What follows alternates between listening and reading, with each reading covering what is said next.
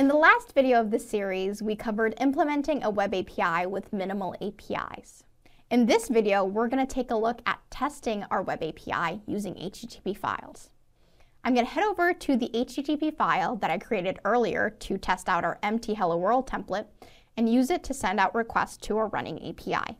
Now, the first thing I want to do is verify that everything in my application server just works. And to do that, I'm going to send a GET request to the to-dos endpoint in my application.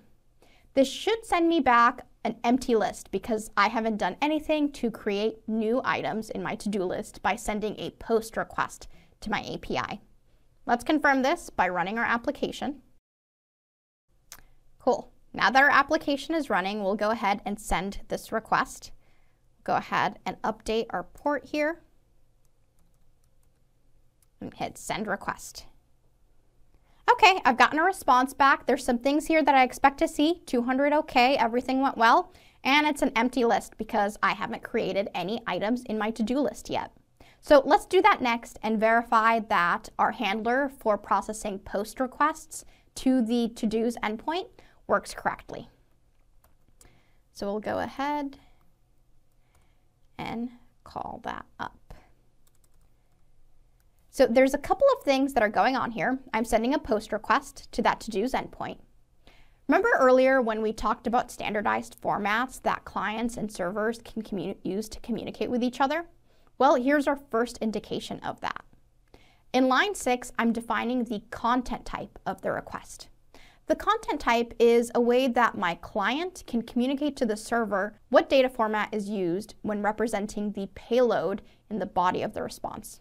Here I'm saying it's going to be a JSON-based payload.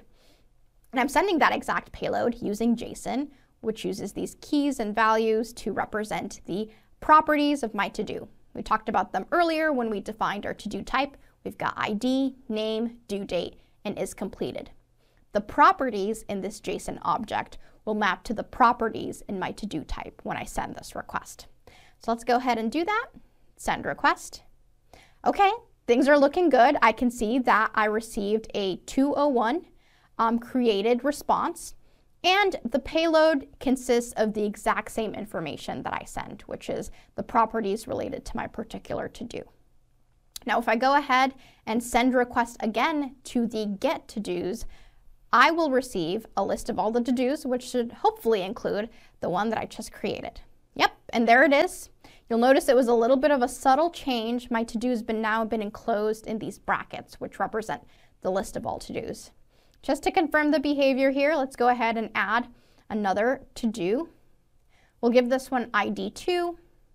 We'll say write another demo, and we'll send the request over.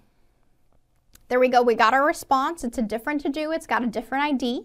And if we retrieve the list of items again, we'll see that we've got a to-do with ID 1 and a to-do with ID 2. Great, so it looks like our post and get all to-dos endpoints are working.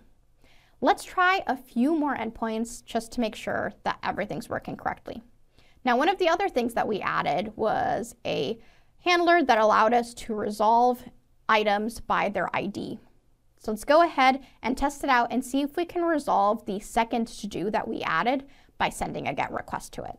So I've copied over the same request that I used earlier, but key distinguishing factor, I'm going to go ahead and add /2, where 2 is going to be that route parameter that gets mapped to the ID that we use to find a to-do with the ID number 2 in our list. If we send a request here, what I expect to see is a single item returned, not a list, and I expect it to be the item with to-do, and I expect it to be the item with ID 2. There you go. That is exactly what we expect. We've got 200 status code, and we've got the payload that we want to see. The last thing we want to try out is our delete. We added some logic to be able to delete to-dos by ID, and we'll go ahead and send a request to that now. We'll just go ahead and copy our get by ID and go ahead and just replace get with delete and send that request. Cool. Okay, so I see the response that I expect to see. 204, no content. It looks like it deleted it successfully. To double check this though, I'm going to send a request to my get all to-dos route. And what I expect to see is a single element in my list.